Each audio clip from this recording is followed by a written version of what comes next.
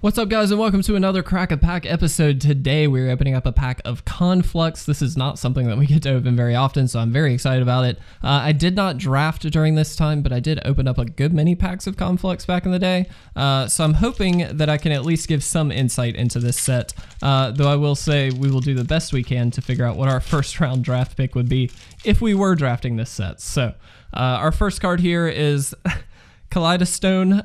It's an artifact for 2 mana. When it comes into play, you do draw a card, and then you can pay 5, tap it, and sack it to add 5 colors, Wooburg, to your mana pool. So this is a really interesting card. This was a very multicolor focused set, if I'm not mistaken. And so having access to multicolored mana is always great. I don't like a card like this, to be honest. It just doesn't seem very good. But it does draw you cards, so I mean, there's that. Just not too exciting in my mind. Sidraxis Alchemist, I hope I'm saying that correctly, is a 2/2 for 2 and a black. When it comes into play, if you control a blue permanent, return target non-land permanent to its owner's hand. Again, seeing that synergy with multiple colors. If we've got a blue permanent, we get a little bit of a buff off of this. For 3 mana, a 2/2 is okay. For 3 mana, a 2/2 that also bounces a non-land permanent is great. So I actually really like this. I don't know, it's probably not first pickable by any means, but it's definitely a decent card if you're in those colors.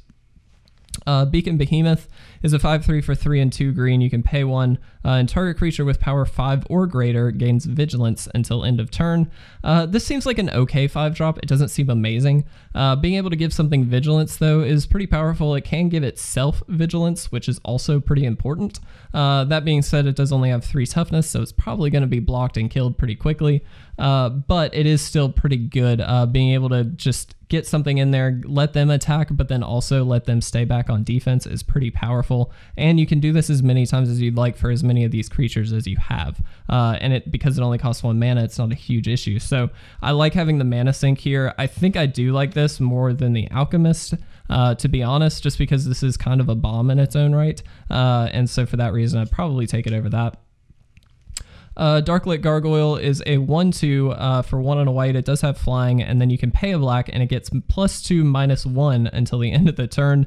I actually kind of like this. It's just a really easy-going flyer kind of a thing that gives you a little bit of a mana sink. Obviously, you can really only use it once unless you enchant it, do something like that. But it does seem pretty good to be able to get in there for a little extra damage. I don't necessarily like having early game mana sinks because a lot of that time is usually spent building your board and kind of progressing on that end.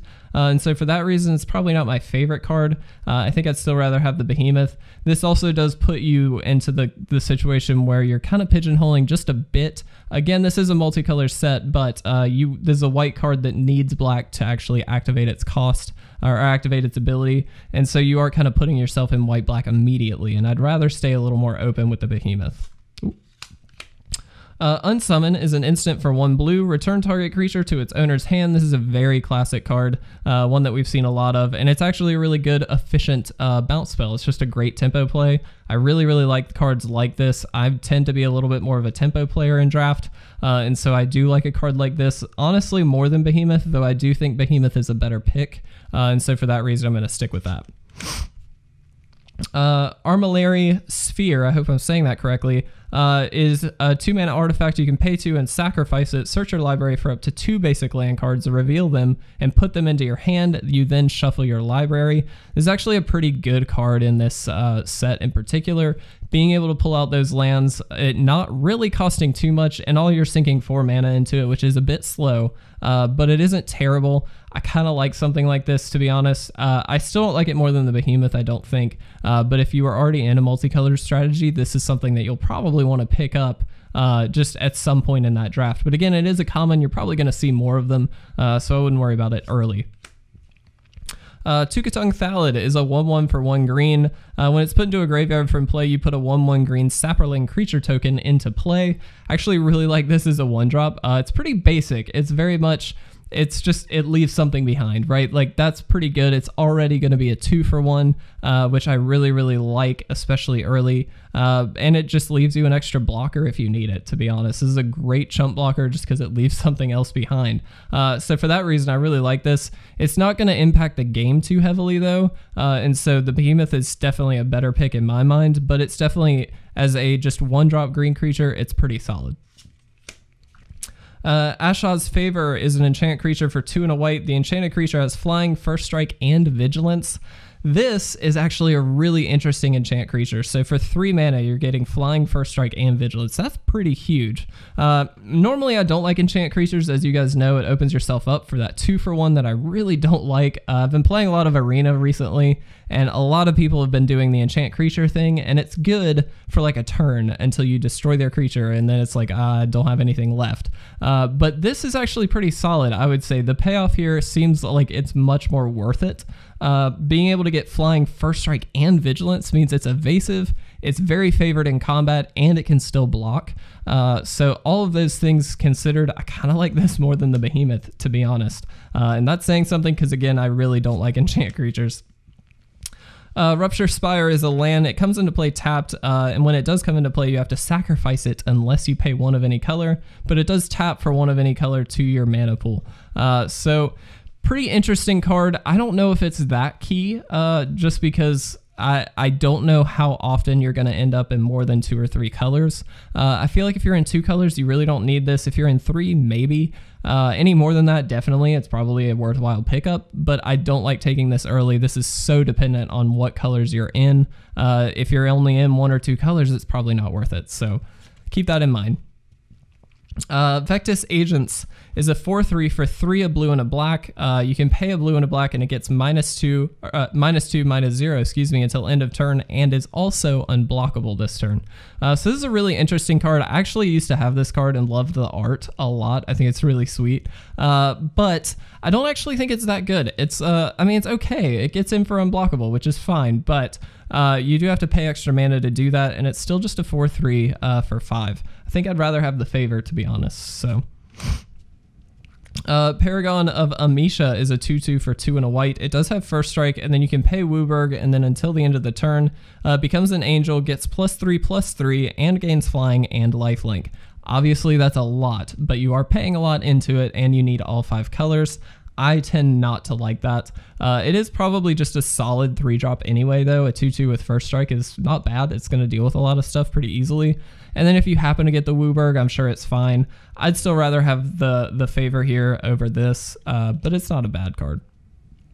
Dreadwing is a 1/1 for 1 black. You can pay 1 blue and red, and it gets +3/+0 and gains flying until end of turn. This is a really interesting card. It's a good early play, I would feel like, and then if you're in those 3 colors, it's fantastic. Being able to swing in for 4 in the air, it's pretty good, especially on turn 3, so I do like that, but you are dedicating this to a early game only kind of a thing. It's probably going to die pretty easily, so I don't really like it for that reason. Scarland Thrynax, excuse me, is a 2/2 for Jund, black, red, and green. You sacrifice a creature and you can put a 1/1 counter on the Thrynax. I actually really like this. So I love stuff like this where your opponent targets a creature and then you can just sack it to this and then buff this creature. Obviously what that means is this now becomes a huge target, but it does give you a little bit more flexibility with your creatures and how they're actually going to get destroyed. Generally speaking, this is going to be the one that they're going to focus on, which means you can worry about building up some of your other cards, or in a situation where you know they don't have removal or their board presence is just really bad, this card really can win you the game. So I actually really like this. It is 3 color, but again, we're in a multicolor set, so I'm not worried about that so much. And then our rare is Font of Mythos. So it's a 4-mana artifact, and at the beginning of each player's draw step, that player draws an additional 2 cards. Really interesting. I don't like a card like this in Limited, solely because you're helping both of you, so it just doesn't seem all that good.